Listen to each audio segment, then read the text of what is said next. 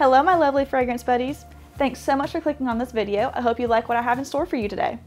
I'm super excited because today I'll be teaching you how to make swirl, melt, and pour soap. I love soap swirls, but I'm not always up to making a batch of cold process to achieve them. So here's a quick and easy way to get the same effect with melt and pour soap. I'm going to be using a simple white shea butter soap base today. It'll give me a pretty pastel pink and white swirl effect.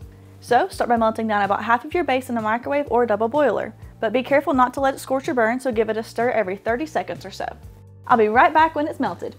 While that's melting, get the other half of your soap base measured out and ready to go. We'll need to work pretty quickly to get some nice swirls.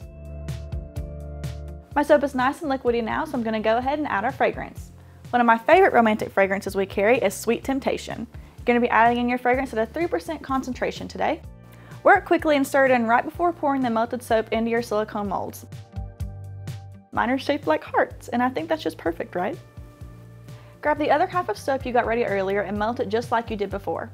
When it's liquid, add in the rest of the fragrance along with a couple of drops of pink liquid soap dye. Stir it until the color is nice and even.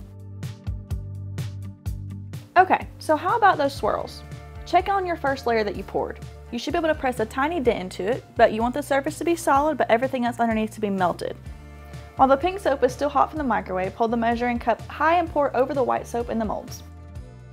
The heat from the poured soap should break through the white layer without fully mixing in with it. Grab a small spoon and mix around both colors of soaps in the mold.